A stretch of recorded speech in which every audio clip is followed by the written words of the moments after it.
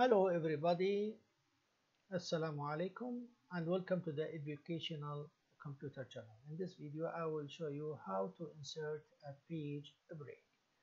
Suppose that we have the following document and we want to make the third point to be on the next page. So I put the cursor here and then as a shortcut keys on the keyboard I'll click Control with Enter.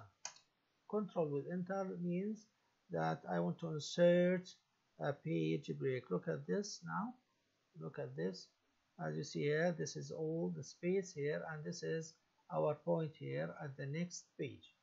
We can also insert page break by going to the Insert tab and then click Page Break from the Pages set. So click Page Break. Okay, and as you see, this is just shifted to the next page. How could we manage that this is a page break, not a series of carriage retain symbols? So we can manage that, or go to the Home tab, and then we have this tool, the paragraph marks tool, showing these symbols. If you click it once, you see the symbols.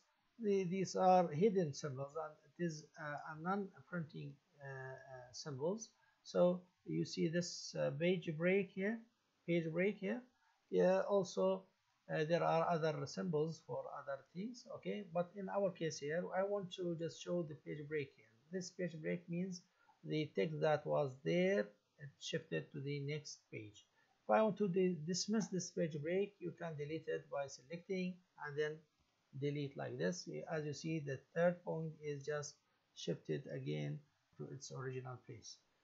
You can also make like this. That's all for insert page break. Thank you for watching and see you in the next video.